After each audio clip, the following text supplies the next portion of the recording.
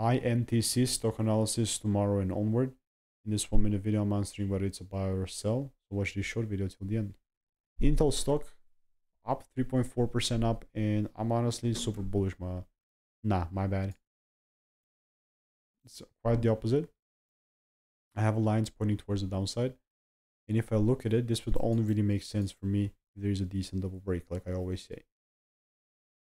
I'm really just trying to figure out what are the lows that are really going to be for me to take it lower. But like, if we manage to start breaking lower than this point, now once, but it's be the second break, that's why I call that confirmation towards the downside. Only then I'm really going to short it. Again, anything else is noise. So all I'm doing is just waiting. If you want to learn the strategy that I'm using, just click the first link in the description. All reviews are 5 stars, and I will see you in the next one. Goodbye and enjoy.